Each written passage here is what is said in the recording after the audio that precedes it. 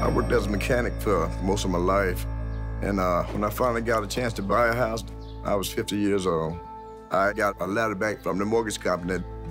The letter said, "Congratulations, you're owner of a new house." A couple of years after I was living here, my brother was helping me with my taxes. He discovered the deed was still in the name of the company that sold it to me. The house wasn't really mine.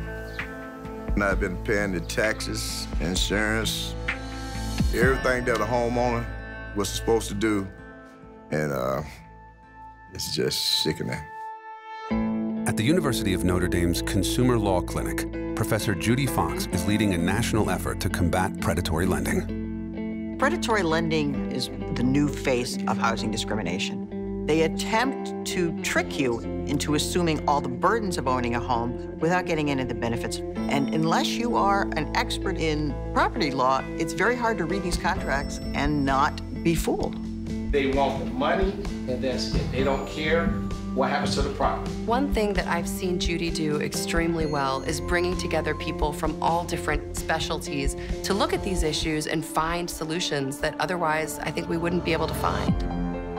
Providing free legal services, Professor Fox and her students have won back hundreds of homes.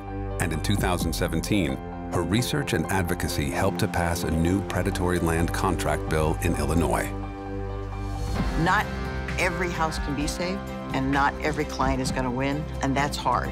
But when you can take a family and help them stay in their home, you understand that we can win this battle and that it's worth fighting. The University of Notre Dame asks, what would you fight for? Fighting for fair housing. We are the Fighting Irish.